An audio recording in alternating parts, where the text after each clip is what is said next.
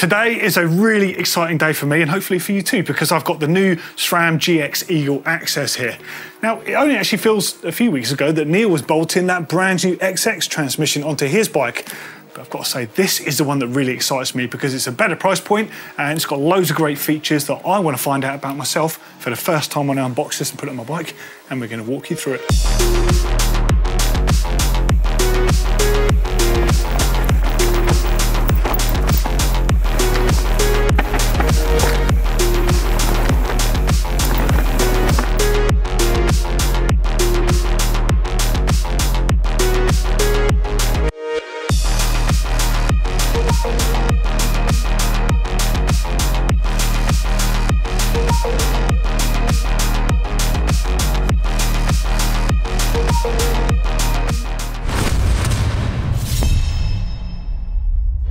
Okay, so my aim in this video is to unbox this and put it straight on a bike, show you how easy it is because I've not done this before and SRAM say it's the easiest thing ever. So let's have a look, shall we?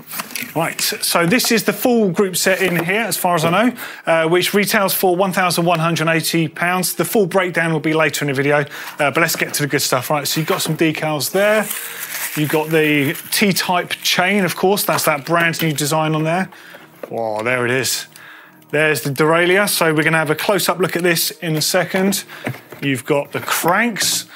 So these are those new dub cranks. They've got the replaceable and removable independently as well, composite taco bash guards. The 8-bolt design, which is a bit different from the old 3-bolt design. That means you can fit a power meter, if that's your fancy on there. Oh, the pod. Now, the shifting pod, this is a bit different. That's a lot bigger than I thought it was, actually, and from what I've seen in the pictures.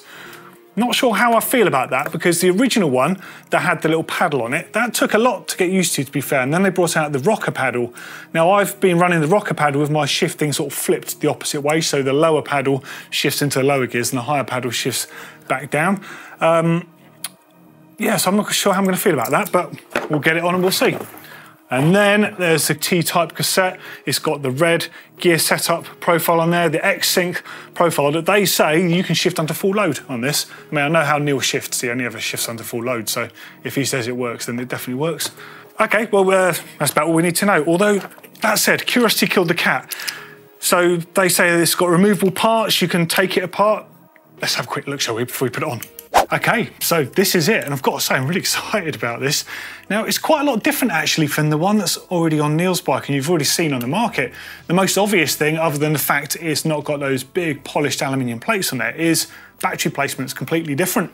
I see this as a positive. So they've reconfigured the gearbox in here, is positioned further forwards and lower, enabling you to put the battery in here, which that makes common sense to me. That's great having that position on there. Now you've got the replaceable outer links, replaceable skid plates on here. You've obviously got the fitting system here. And then you've got the lower cage, of course, which literally just undoes like this. Absolute genius. You've got your clutch fitting on there.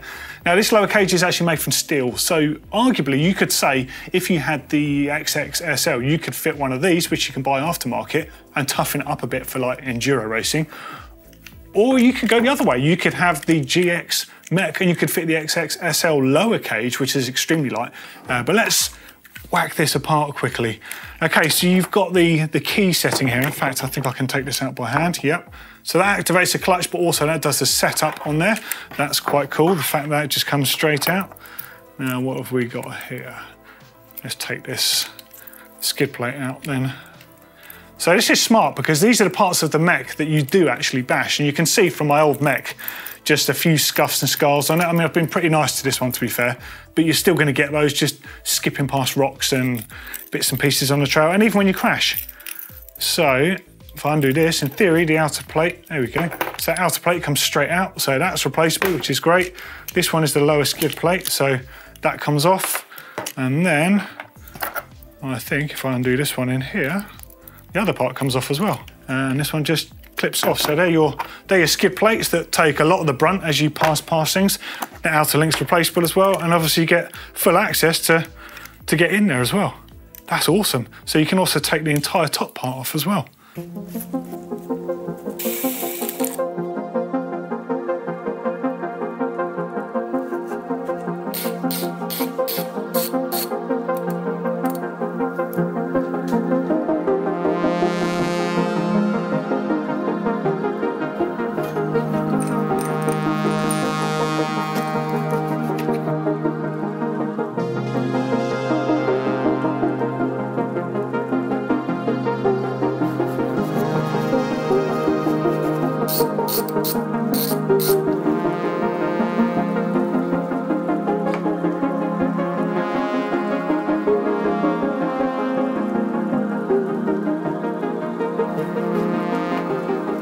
Okay, so bottom bracket and crank arm in place.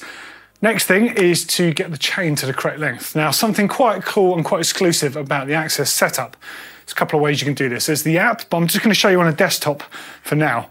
You go on to axs.sram.com, you put your bike brand in, you put your model in, you put your frame size, and on my one, you put the position of your linkage, so high, and the chain ring size that's on there, which is a 32. And I click here, and it's going to tell me I need to put the rear derailleur in setup position B, so I'll show you that.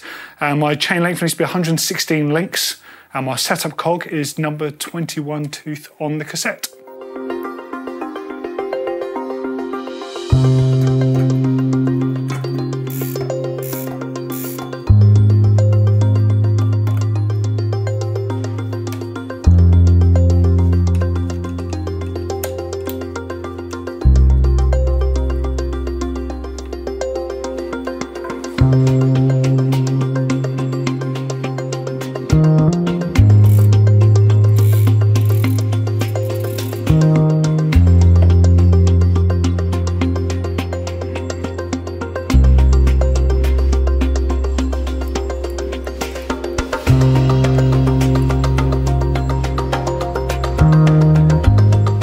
This is actually so simple it feels wrong.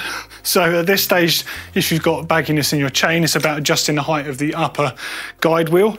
In this case, because there's no B-screw for it, all you do literally, you take that tension out by yourself, make sure that the two lines line up at the back here, tighten against it, and then you release it and you're good.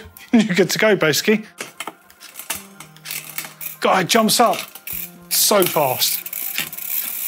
That's actually ridiculous. No adjustment needed. That's actually ridiculous how quick and simple that is. Literally just using an app and then what I showed you on a desktop just to figure out the chain length. No messing around at all.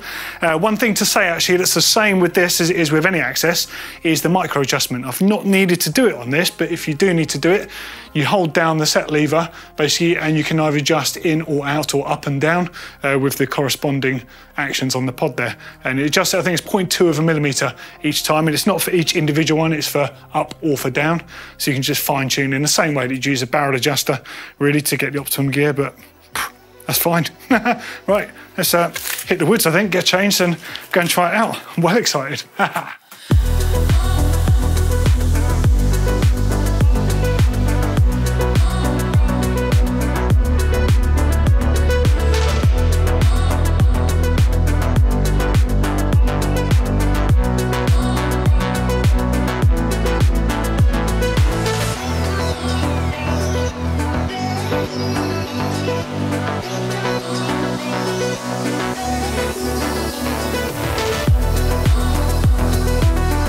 Okay, initial thoughts. Well, I've been making a few notes as we go around, and also I've taken some notes from Neil's video when he first rode this new AXS Eagle setup with the XX setup. So firstly, what I noticed in the work stand was the shifting was clean and smooth, but I didn't think it felt quite as fast as the old style AXS that I took off this bike beforehand. But as soon as you get it on the trail, this is the interesting thing.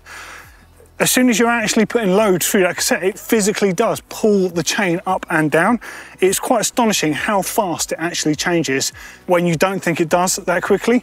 So a good example of this is if you're just pedaling along a fire road and you rapidly tap the buttons,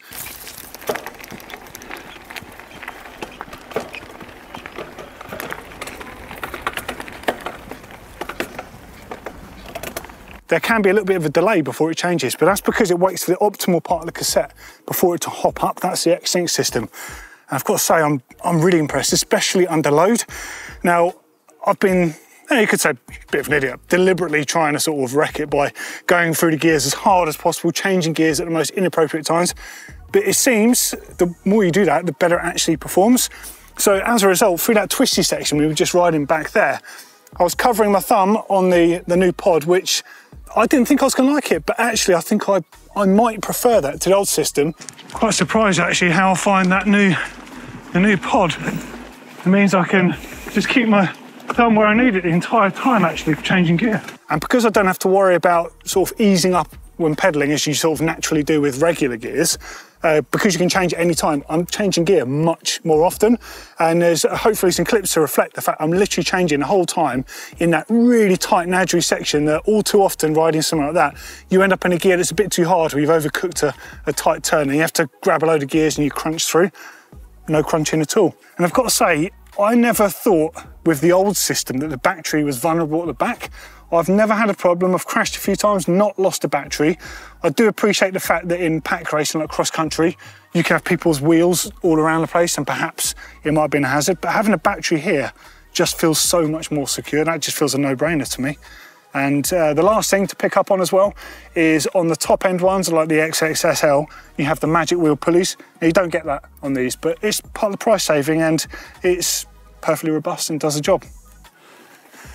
I'll tell you what, the changing gear under load is unreal. I'm in my lowest gear now. I'm deliberately gonna change into higher gears with little care. Literally, it's ridiculous. It just doesn't seem to matter. So I'm familiar with changing gear under load normally, where you'd have to ease up, but like I'm doing this under full load, and it just doesn't matter. Oh.